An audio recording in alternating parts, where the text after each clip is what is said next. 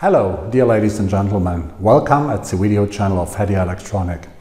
Today we would like to introduce you to Human Detector. Our job today is to show you how to protect figurines in museums. This is normally not very easy because figurines could be made of different material. Normal sensor systems like capacitive and seismic sensors are not able to work with figurines because the cloth is very weak and not metal coated. But we would like to show you how Human Detector will solve this problem. Please enjoy this video.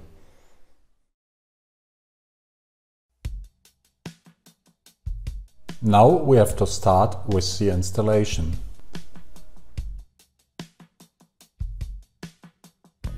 This is Tony. Tony is a figurine which is used in our showroom. He wears normal street clothing. Most of the figurine is made of plastic. The hinges are metal. Now we have to collect the right material. First of all, we need our Human Detector alarm module. For the sensor plate, it is helpful to have some copper foil. We normally use self-adhesive copper foil. Also some short cables will be helpful. Now it's time to look for the right tools. You need to have a sizzler or a foil cutter. Also some screwdrivers and a solder iron. Now we could begin with the assembling. First of all, you have to cut the sensor foil. You could fix this foil with normal tape at the body of your figurine. Separate parts has to be connected with cable. This cable could be directly soldered with a copper foil. Now you have to connect the cable with the Human Detector module. A ground plane will be put underneath the figurine. This could be, for example, a copper foil under the stand of the figurine. Now the work is done. If everything is installed, you have to put in the batteries and to switch the right adjustment. How to do this will be explained to you in our user manual.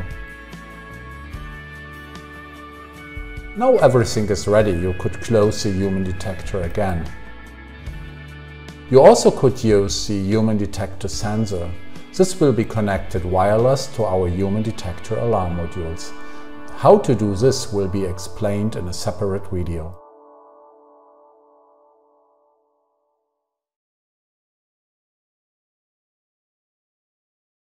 Okay, now we are back in our showroom. Our showroom in Coesfeld in Germany is like a small company museum. We have a lot of exhibits, artwork and classic cars in our museum. Okay, now I'm standing between two different figurines. This is Tony and this is Anton, two guys from Germany. Sometimes our visitors try to make jokes with these figurines and therefore we have to protect them. If I try to touch Tony,